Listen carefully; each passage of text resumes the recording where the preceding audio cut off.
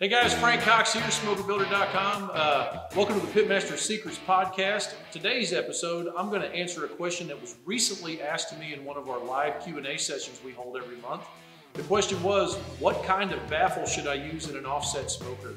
So I'm going to go way technical on this episode and get way out in the weeds. If you want to hear the answer, stay tuned. But before we get into this week's episode, what I would like to do is invite you to join us on one of these live Q&A sessions. Simply click the link down below. It says Linktree at the bottom. And in that Linktree, it's going to bring up a whole bunch of helpful resources. One of those resources is to sign up for our live Q&A. If you sign up, I'll send you a link and you can join us on the next one and maybe even have your question featured on one of these podcasts. So anyway, enjoy the episode and let me know what you think about it by giving me a thumbs up or even commenting down below your more questions about this topic or other stuff that maybe you think I need to elaborate on, stuff like that. Anyway, enjoy the episode. You're listening to the PitMaster Secrets Podcast.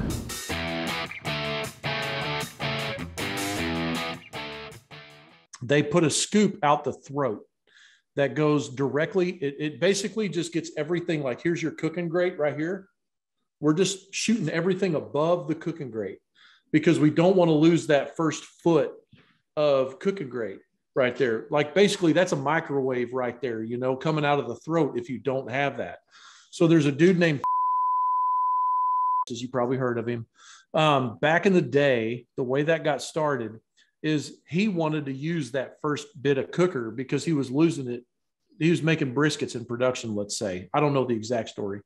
But so what he did is he stacked up splits in front of the throat. And so what would happen is it would just kind of like push everything up to the top.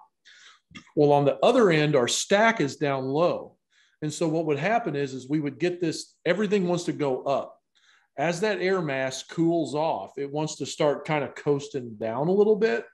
All we have to do is drop our stack down and encourage it. So what we wind up with is a perfectly even cook chamber temp, but we shot everything straight to the top. And that's what that scoop is for. And then we start to damper down on the smokestack. You hear these guys talk about draw on their cooker with an open offset, what I call an open offset. There's two different kinds of offsets, by the way. An open offset is like wide open. There's nothing in the cook chamber under the cooking grate, right? So what happens is we try to damper down that stack and that causes some friction there. What that does is it actually causes, you ever seen an eddy in a river? It does like what's called turbulation. So that air does like this, it spins. Now, air is like water, it's a fluid, right? Even though it's not liquid, it's a fluid. So when that turbulation starts, it's literally restricting airflow in the cook chamber. It causes resistance to flow. So what happens is we do this in the cook chamber, right? We start to get this mix up of air pattern. It starts to move around the meat. It starts to swim around in there. And what happens is we get two things from that. The longer the air mass dwells in the cook chamber, like we have a cubic feet per minute, right? We're measuring the cubic feet, 1 foot by 1 foot by 1 foot of air. How long does it take to get through the cooker or the duct in a HVAC system?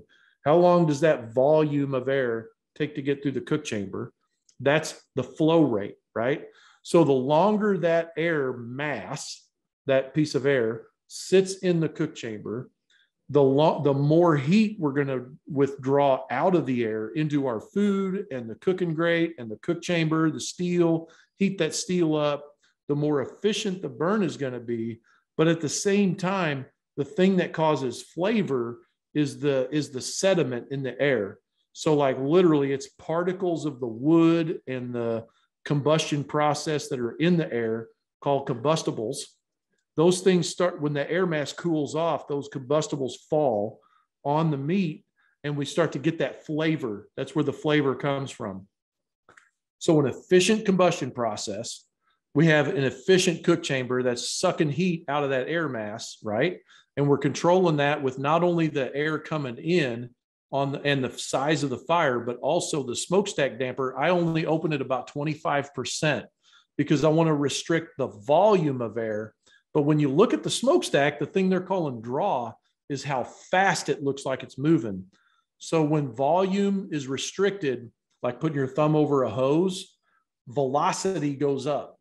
It goes faster. That's why we can put our thumb over a hose and we have pressure washer now.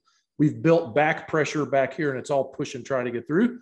So that's what happens in an open offset cooker with that scoop that goes up. In a traditional offset, there's open offset, which is what everybody's building right now. But there's old school, which is traditional offset, which is a combination of what's behind me here in a hybrid. So what we get there is we're keeping that air mass below the cook chamber, right? Below the cooking grate, I'm sorry. When it comes out of the throat, it goes below the cooking grate.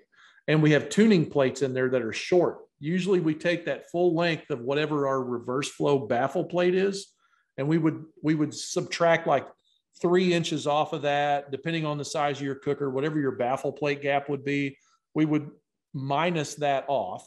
We would take the rest of that plate and cut it up, starting at a 12-inch piece all the way down to like a 4-inch piece. We would just stagger them in there, and you literally put gaps between all of those plates. Now we get this motion like this coming up, right? That's how used to build his cookers. And you get this awesome flavor from those as well. I cook in this one, this 2040 behind me. I cook in it as a traditional offset in offset mode most of the time. What happens is a reverse flow, on the other hand, we wind up, so like because of all this garbage I'm saying here, we built them too efficient back in the day. You would have clear smoke, right? So when you have clear smoke, your combustion process is too good. So what happens is you're getting complete combustion. White smoke is not complete combustion. It's soot. You have extra products of combustion there that you don't want, that give bad flavor and over smoked flavor, right? So a reverse flow is all the way on the other end of the spectrum that burns too clean. So we get too much efficiency out of it, and you get thin blue, you get clear smoke, and maybe thin blue smoke when you put a log on. So what happens is you lose flavor because it's all burning up in the cook chamber, in the firebox. You're not getting all that intense flavor that you would get in an offset. Anyway, that's kind of what we do. The throat opening with the scoop is like an open offset, and we're attempting to let the air mass cool and let food sit on the meat, flavor sit on the meat. As it cools off, the sediment drops out. We got this flavor profile. Flip and rotate. It's a lot more work. Flip, rotate, more work to run the fire, more flavor penetration.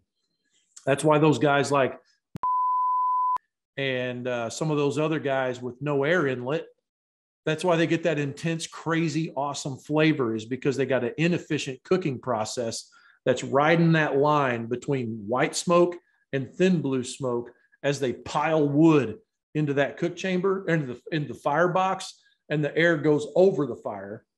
Fire coming in under a log rack, you're going to be too efficient at some point if you reverse flow it out. Hey, I hope you enjoyed this episode of the PitMaster Secrets Podcast. Once again, I'm Frank Cox.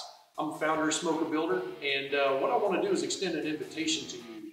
If you're looking to get your smoker started, building your first one or your next one, if you have any questions or I can be of any assistance at all, please click the link in this description or just simply type in SmokerBuilder.com, and that'll take you to my website. And on that website, I'm going to get you started on whatever information you need to help you get your build done faster and easier than you can imagine. So anyway, go to SmokerBuilder.com.